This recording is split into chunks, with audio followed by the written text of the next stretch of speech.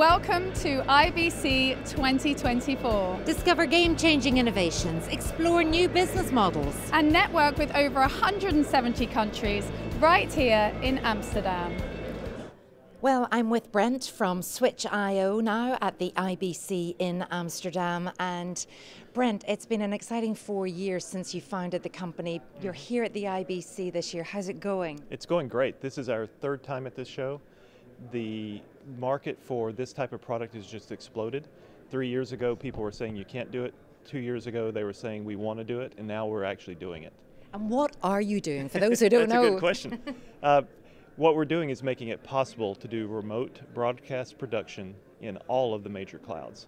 So we're talking about being able to do front-end, high-quality, lossless production in AWS, in Azure, in Google, and Oracle. And why did your business start in the first place? Not in media, believe it or not. So our parent company is a US equities exchange. They wanted to move their market data distribution into Azure. Couldn't because multicast, which is a necessary protocol, didn't exist. We solved that problem. My background's all in media, high performance networking, and it was apparent from day one that the real market for this is in media. Media is multicast dependent.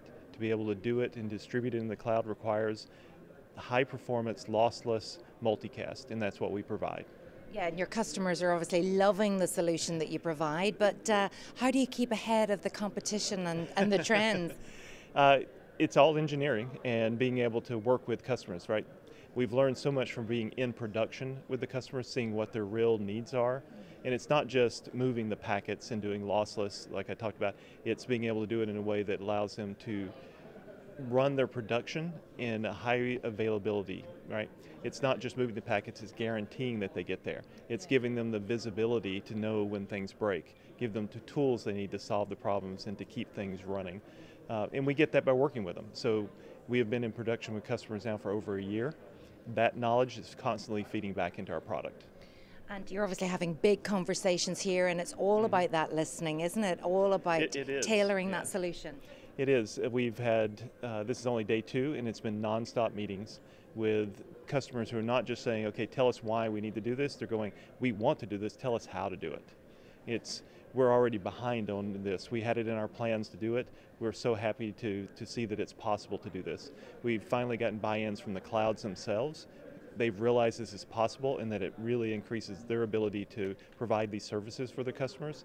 And then, AI, which you can't get away from anywhere, has come up. So AI can do magical things with media, but it can't do it if the media is not there. And where do you run AI? It's in the clouds. So you have to get the flows in the clouds, and you have to do it in a way that's uncompromised. It's not compressed, it's actual high quality video. And do you see any other sectors, industries being able to benefit from this? Well, outside of media, obviously financial services, right? That's the core of who we started. We're working with all the major equities exchanges to do that. We also see it in healthcare, and we see it in IoT. This protocol spans the world. It's, financial services to media to, IoT. What about your growth journey then for the future? We're young. I mean, the whole company is only 4 years, but we ramped up internally doing the exchange and now doing media. We see the next 5 years of growth being primarily driven by media, followed by financial services. Well, good luck for that growth, Well, thank you. We'll see you next time. I'd love it. Thanks, Brent. Okay, bye.